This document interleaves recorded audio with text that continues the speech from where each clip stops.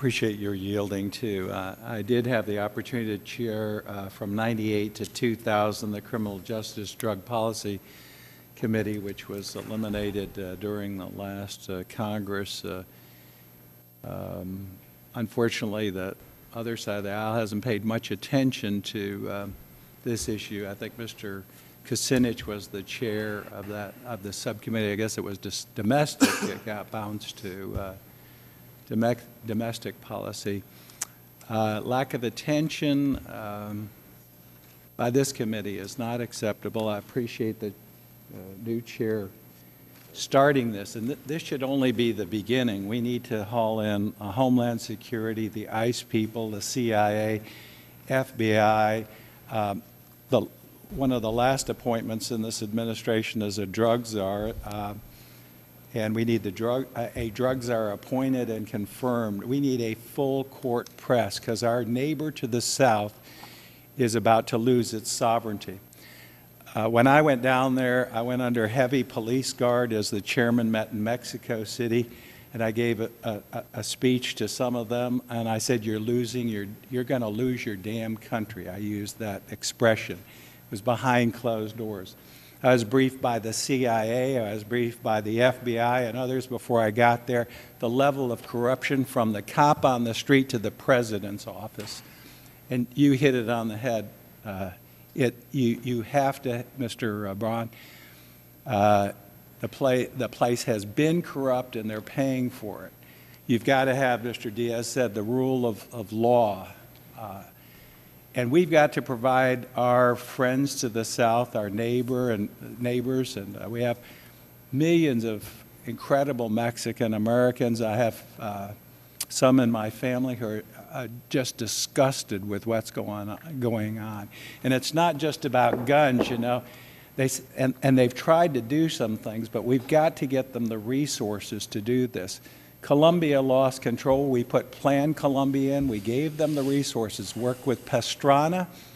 He sang Kumbaya and danced around. Uribe came in and was tough. They killed thousands, just like they're killing in Mexico.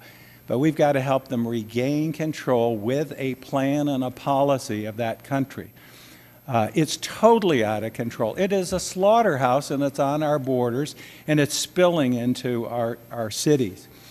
So I'm hoping this president, I again applaud you, but I want another hearing, and I want those people in that are going to run these programs and a plan to help the Mexicans regain control of that country.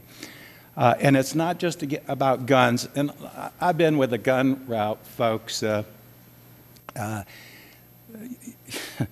telling you that the world is Mexico's borders are a sieve, and if they don't get them from the United States, and it's not that we don't need enforcement, we shouldn't have export or transport of weapons, but you can't just control it on that. Part of it's education of people in the United States, cut down the demand, the talk of legalization and the Soroses and people.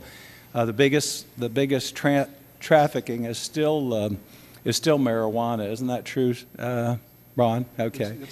And the rest of it's transit. They don't produce any cocaine in Mexico that I know of. There is an increase in heroin, Mexican, but that's U.S. market based.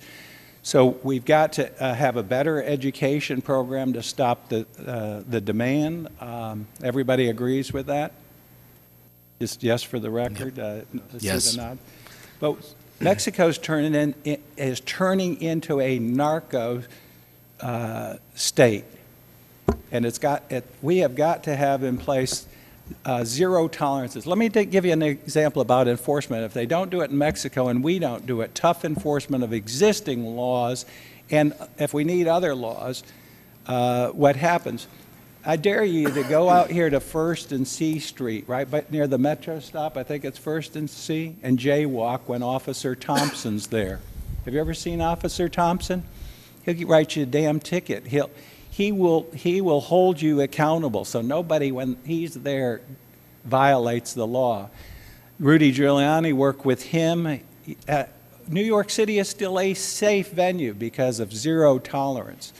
So we've got to we have got to do everything we can to work with the Mexican officials.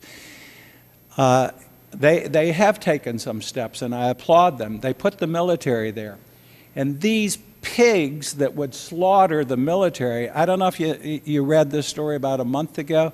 They killed 7 of the military, and then they didn't use a gun. They used a knife to decapitate them. They put their heads in plastic bags, clear plastic bags, and dumped them in a mall to set an example for others who cooperated what they would do.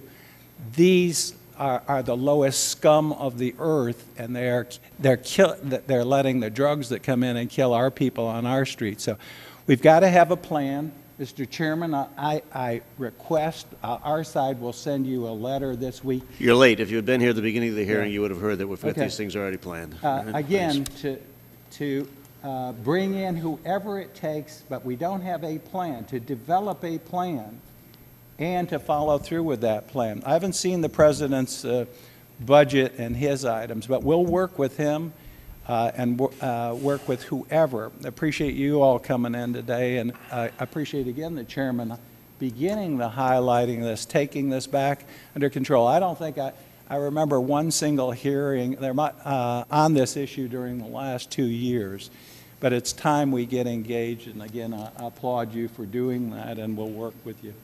Yield back. Thank you very much. Mr. Fortenberry, now you're recognized for 5 minutes.